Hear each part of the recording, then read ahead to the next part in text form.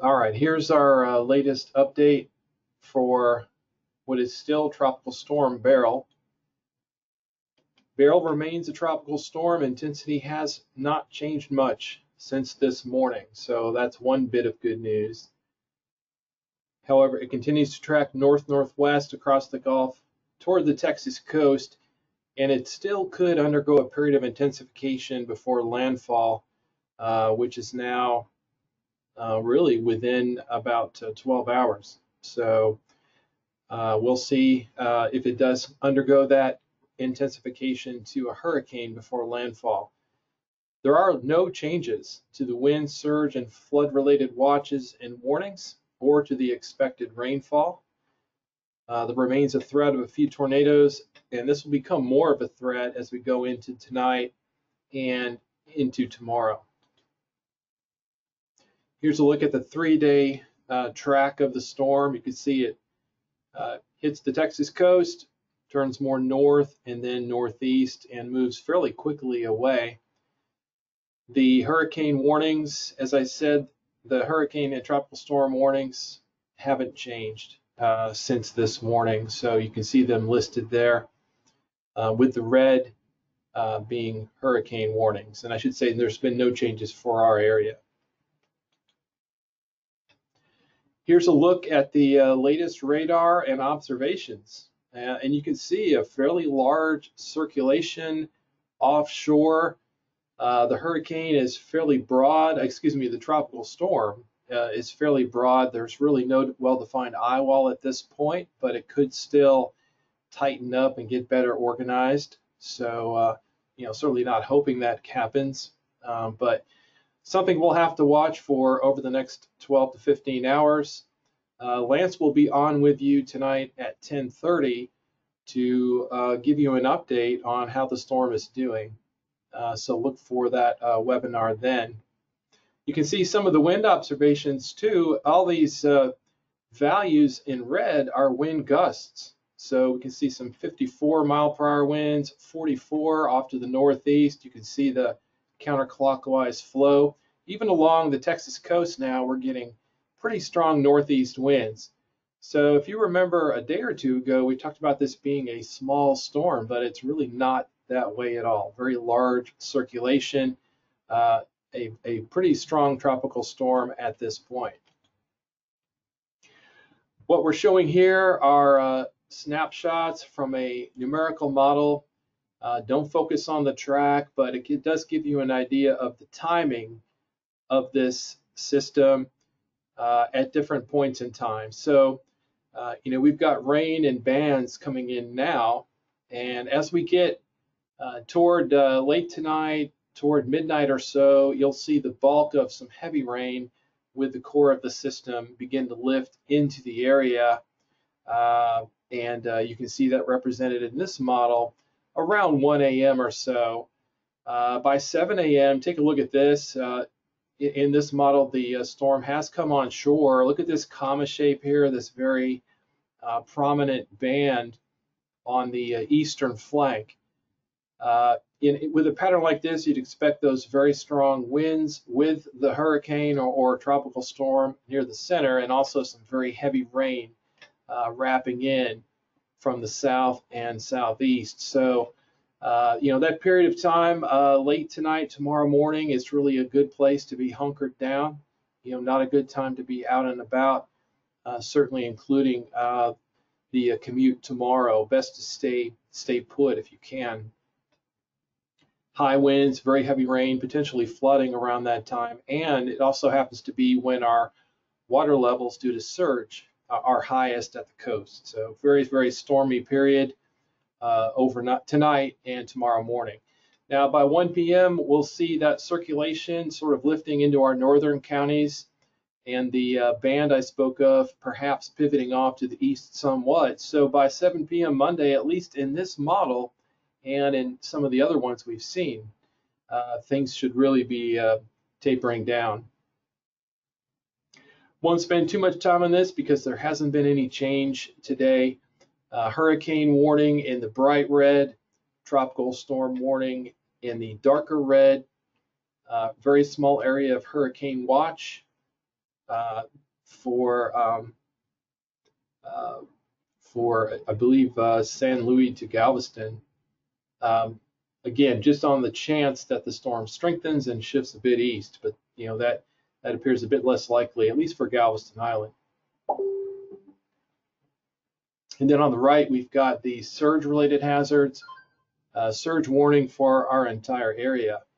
I did show this morning, but I wanted to show it again to kind of reemphasize how strong those winds can be, not only where the storm makes landfall, but even well up into inland areas, including some of our population centers. So on the left, we're looking at the probability of basically 40-mile-per-hour sustained winds, tropical storm force winds. And you can see that is very high, really all the way from the coast up to Bryan College Station and then on to the east, and near 100% for areas on the west side of Houston. And even if we raise that threshold to 60-mile-per-hour sustained wind, so now we're just a little bit below hurricane force.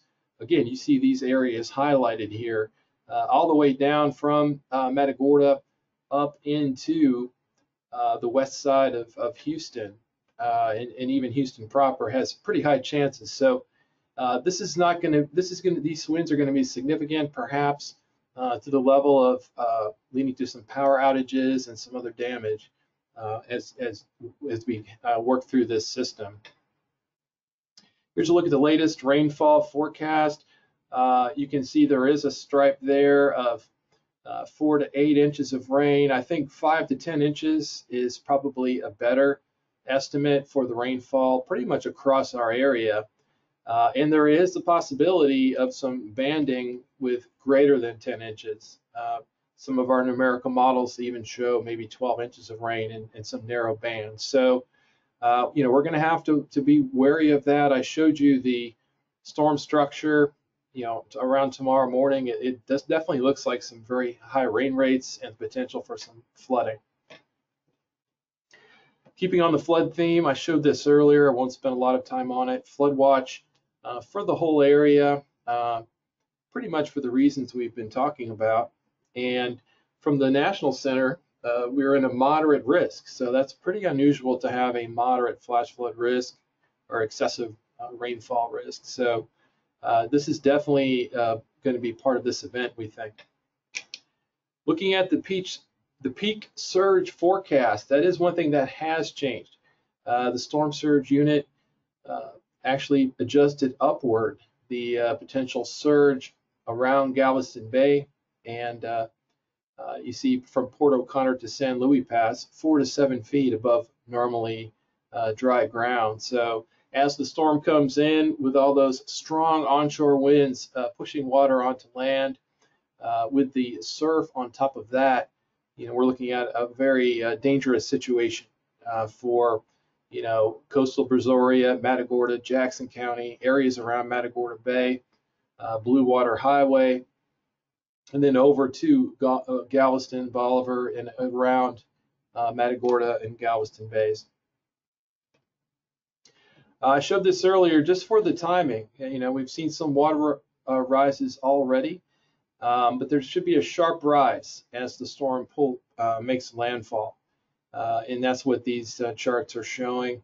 For the values, I would focus on those Hurricane Center surge forecasts, not so much what we see here, although it is showing up to about 6 feet in this surge model as well around Galveston Bay. Tornado risk, again, I won't spend a lot of time on this. You see the areas of concern, really the southern 2/3 of our area through tonight, and our eastern, most of our areas, excluding the far northwest, on Monday as this thing lifts out. I want to finish with this here, and then we'll talk a little bit about hydrology with Katie. These are snapshots from HURRAVAC showing the storm center and the wind radii. And so let me explain what we're looking at. On the left-hand side, this is a snapshot of 5 a.m. The blue circle is the area of tropical storm force winds, and you see it covers a good portion of the area, and including Houston, Galveston, all the way down to Matagorda Bay. And the yellow circle, these are your 60-mile-per-hour winds at 5 a.m. The red circle, these are hurricane force winds. Superimposed on that, we have the forecast cone. Remember, that center can be adjusted really anywhere within that cone. So you can imagine this pattern being shifted left or right along that, depending on the track. And on the right-hand side, we're looking at a snapshot at 9 a.m. All right, so 9 a.m. tomorrow, we're looking at portions of Houston out to Sugar Land and Waller County, and even down perhaps into Brazoria County of 60-mile-per-hour sustained winds. So again, these are the types of winds that we can get impacts, including damage and power loss. Now at this point, I'd like Katie to speak to the river flood threat. Yeah, Dan, thanks.